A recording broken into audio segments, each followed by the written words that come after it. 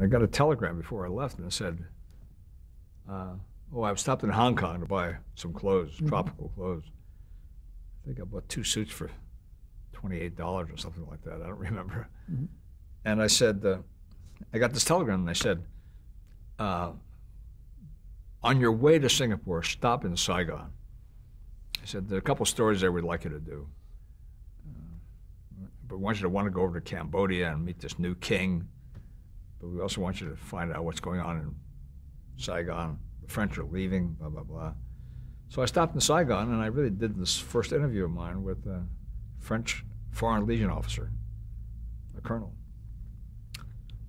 I don't even know if he was French, because the Foreign Legion was made up of soldiers of fortune. He could have been German, Polish. He had all these medals. Anyway, we struck up a conversation.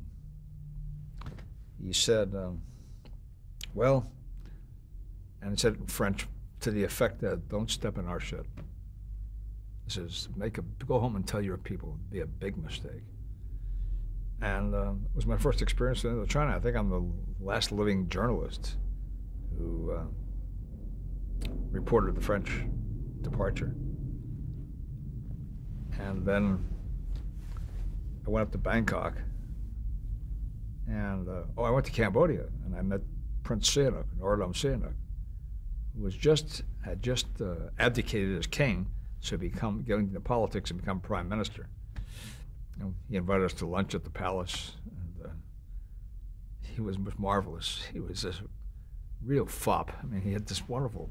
He always wore a business suit. We went to the palace, and I heard this high, squeaky voice, and I thought it was maybe his sister or his mother or whatever, but it was him. He had this very high-pitched voice. And he came in, monsieur, and he had this wonderful lunch with fancy French wines and wonderful food. And we were talking about one thing or the other. He says, oh, monsieur, he says, the ambassador, he is the problem I have. I said, what's the problem, Miss Mons? We used to refer to him as Monsignor. He loved to be called Monsignor, not Your Highness. He says, the ambassador, he is so arrogant. I said, arrogant? What way is he arrogant, sir? Well, he has these dogs, and he walks these dogs, with his swagger stick.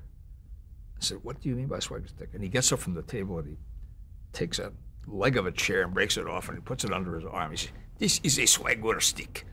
And he walks with his dogs in front of my palace every morning. He says, this is arrogant. He says, I do not like it.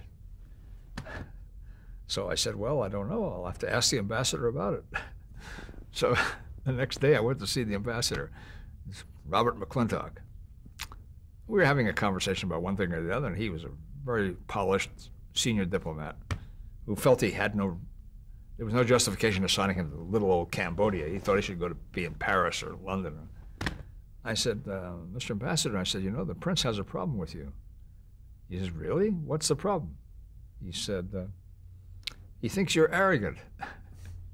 And I'll show you, what do you mean? So I go through this whole routine with him.